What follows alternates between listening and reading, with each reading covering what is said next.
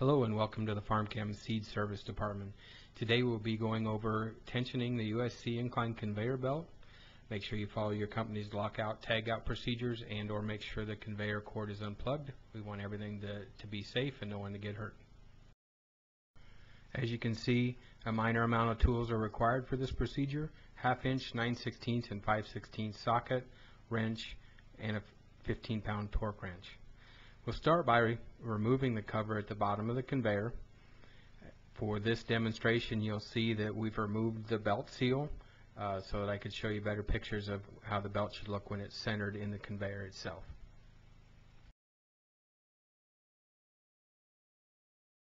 Here we're looking at the threaded rod and jam nuts that control the movement of the slide plate.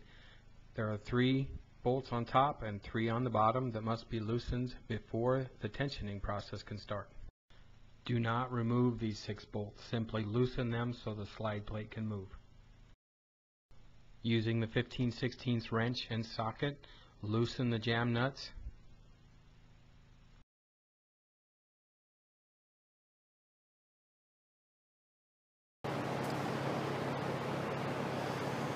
Now that we have everything loose and we're ready to actually put tension to the belt, we've got the jam nut up far enough to allow it to travel to push the bearing down to actually tighten the belt.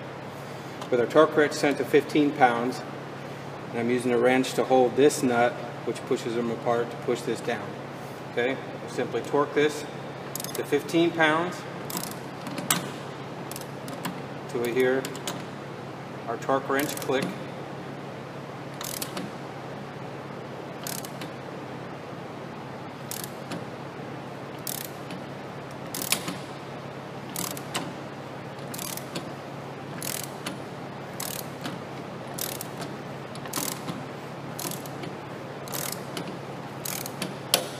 Okay, there we heard the torque wrench click.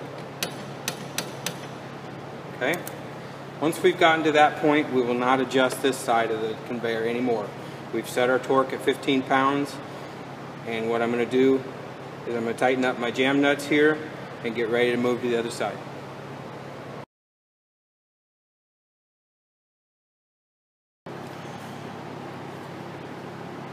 Okay, now we've moved to the other side of the conveyor. And what I did before I came over here was I measured the distance between these 2 points. On the other side, we were at 3 1/8 of an inch to here. So we're off 1/8 of an inch on this side. Keep in mind this is a brand new conveyor, so there shouldn't be much adjustment needed. If you've run a full season, you may move this 1 to 2 inches down to get the proper tension. But we torque the first side, measure the distance, come to this side, and match that distance by running down the threaded rod. We're not torquing this side. I'm just using my torque wrench as a ratchet at this point.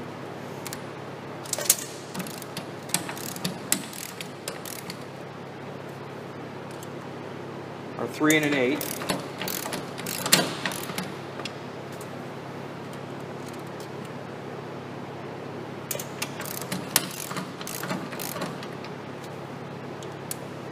There we go.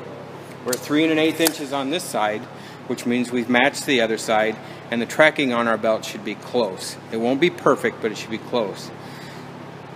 Now what I recommend is run the conveyor for 10 to 15 seconds, then come in and we'll look at the tracking of the belt. We'll adjust it from the second side only. We won't touch the other side because it was torqued, so we'll make our minor tracking adjustments from this side. Okay, we've moved back to examine the tracking on our belt. In this case, we'll simulate that we've ran the conveyor because it's not hooked up to electrical. But what you want to end up with is the same distance on both sides of the belt. And again, we do that by adjusting the tensioning on the second side. Tightening it or pushing the bearing down pushes it away from this side. So if it were tight to this side, we would move it with the conveyor off, of course. We want to do this as safely as possible. With the conveyor off, we'd make some minor adjustments, run it for the 10 or 15 seconds.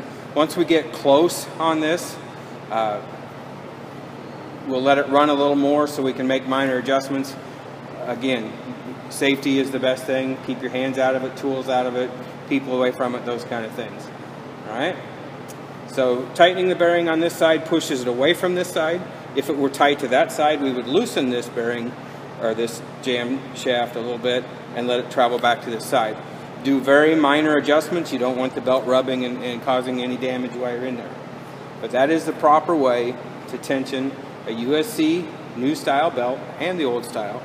15 pounds of torque to one side, adjust the distance to the other side, and then make minor adjustments from that side. When you're all done, don't forget to tighten up the jam nuts on both sides, the 6 bearing lock collar bolts on both sides that keep the slide plate with the bearing in place. Put your covers and shields and safeties back on. Keep everything as it came from the factory for safety. We don't want anybody getting hurt with the equipment. And if you have questions, give me a call.